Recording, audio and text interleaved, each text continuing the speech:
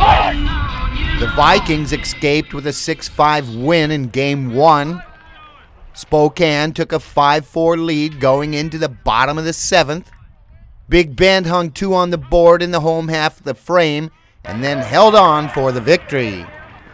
The team got a strong effort from relievers Sam Glowicki and Aiden Lucas and closer Jaime Vela, who combined for 2 innings of shutout ball. The Vikings took the nightcap 7-5. Big Bend trailed 5-2 after 4.5 innings were in the books. The Vikings rallied for 4 runs in the bottom of the 5th to take the lead for good. The big hit came off the bat of Blake Springer, who doubled in 2.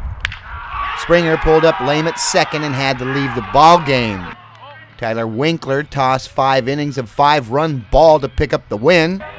The Vikings are back on the diamond Saturday at Treasure Valley for a twin bill with the Chuckers.